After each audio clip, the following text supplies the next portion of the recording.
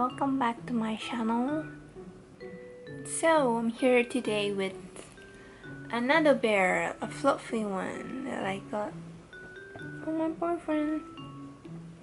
It's so cute. I think this one is around, I don't know how much is it? But as you can see, because I use it every day, it is so fluffy. I'm so loving it. And this here, it's got torn, so I fixed it. Doesn't look that nice, but yeah, it's just fine for me. How was life in Japan? How do you live each day, and how much it costs to live there a month? Can you tell me? Huh?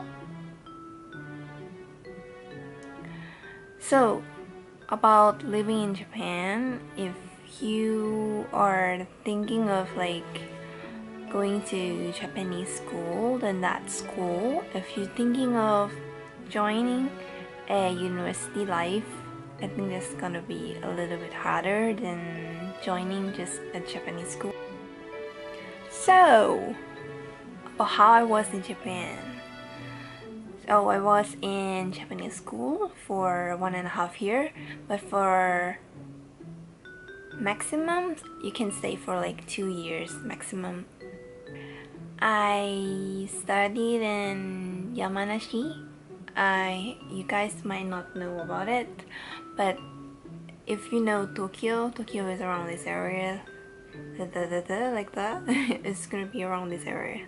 It's covered with a mountain, so it's really close to Tokyo, but you're gonna need something around like 3 hours to get into Tokyo, and then for a bus or train that costs you around, like, you go and come back, that costs you around 4,000 yen, which, yeah, very expensive for us. So I don't really go there that much if I don't have like time. I usually visit my friends. I went to shopping sometime when I visit my friends, but I usually stay overnight there. I did plan it before, like how much I'm gonna spend per month. In Yamanashi is really cheap, so I paid like 35,000 a month, and I do need since I bought a new phone, my place didn't have an internet, so I bought a new smartphone, which is like, the price is higher than I'm just gonna use like a flip one of mobile phone that looks so like Japanese thingy like that. So I thought I was gonna do just that, and I did bought it in a pink one, and I gave it to my friends already. That costs a month. It doesn't cost that much, but if you move, that costs a lot of money, and you do need to pay. If you can see, like, if you go to the store, you're gonna see like selling you in sale yen. That's not true, because you have to pay each month. You have to, keep paying them. Like this phone I bought, this one is Note 3. It's under this. It's Note 3. But the special thing about mobile phone in Japan is like here. I use Docomo one. So this one I pay like 8,000 yen a month. I pay for the internet unlimited. I think it was 7 GB. I can call for free in my Docomo area friends, and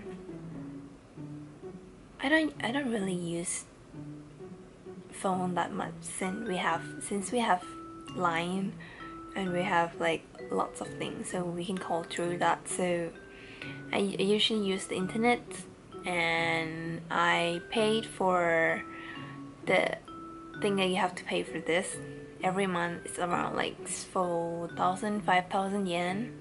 So if you plus that, it's gonna cost you around like 7,000 8,000 a month, depends on what you use. And for the electricity bill, that depends on what kind of place you're living and how much you spend, how much you stay in your place. Like if I don't do a part-time job, and I usually stay in my room, and I use a lot of like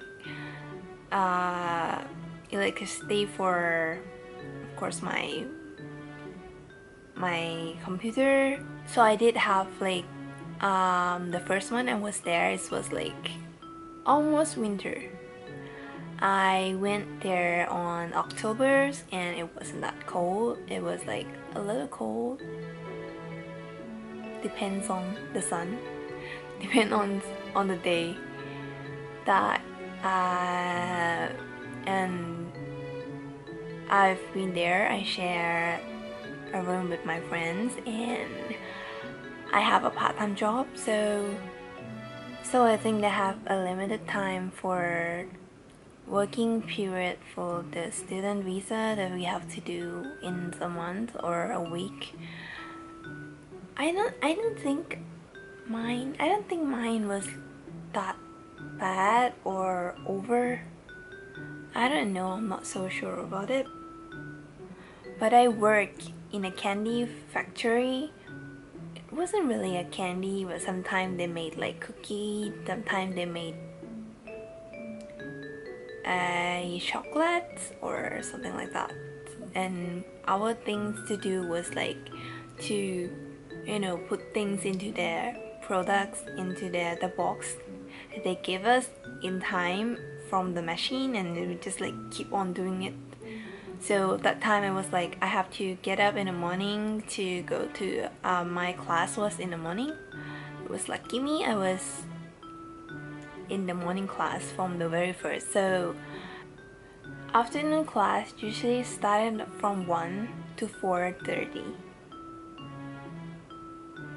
So after I finished my class at 12:30, I went straight to the place where I have to wait for the car to pick me up to go to work, which is in front of the family mart, which is lucky for me. So I just went there and buy something.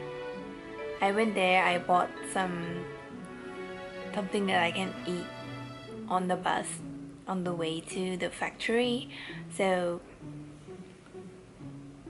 yeah, it wasn't a good life like what you thought. Like if you have lots of money, then that would be good, and that could be great for you if you live. So after you get there at the workplace, you have to rushing into the place that they're gonna have you a locker that you could get changed, and you could clean up everything. You have to keep your hair up and stuff like that. You have to roll your clothes so that stuff wouldn't be, the dirty stuff, the dirt stuff like that wouldn't be into their candies. So if you finish all of that, it's gonna be something around like 1:15 to or maybe 1:30 around that. And then we're gonna rush into our line to get our work done, and we have to work until like, I think it was 5:30 or 6. I'm not so sure because it was like 3 or 4 years ago already. So I'm not so sure about that. So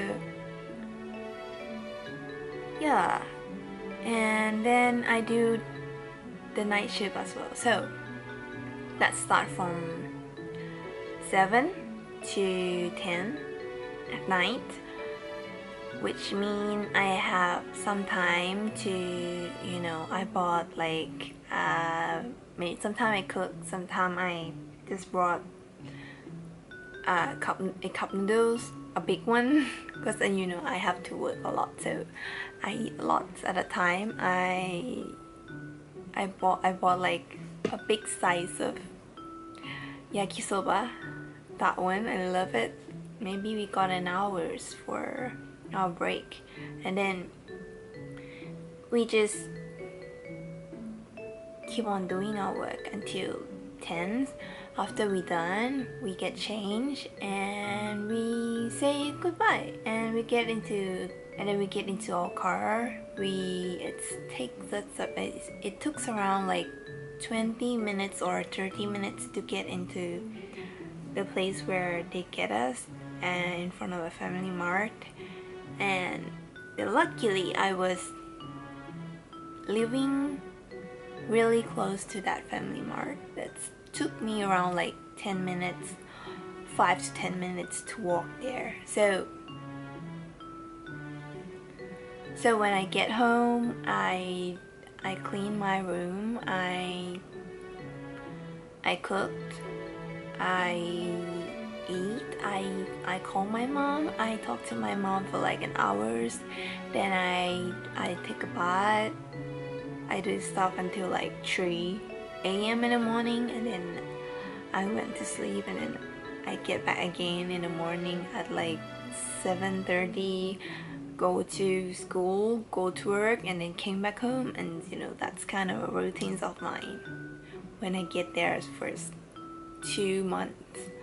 I did that for like 2 months. So as I was saying, I was working all the time. I stay up in my room for only for like 4 hours. So at the first month that I've been there, for the first month that I've been there, I paid like 800 yen only for my electric bill, which was so amazing, because after that I didn't get a job at all, so I have to pay like 2,000 or maybe 3,000, depends on how much I use. But luckily I stay in a place where I don't have to pay for a gas that could run me a hot waters, which that is actually a very expensive one. And for the water is also expensive in Japan, so mine was kind of like free. And so that was kind of like how much and how was I spend my day when I was studying in Japan.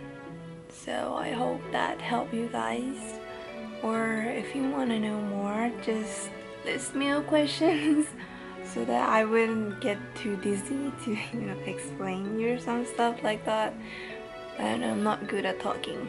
I'm really trying to, like, so people are trying to make me to, yeah, so I'm trying. If you have any question, please tell me. Okay, bye bye, good luck, see you in the next video, bye.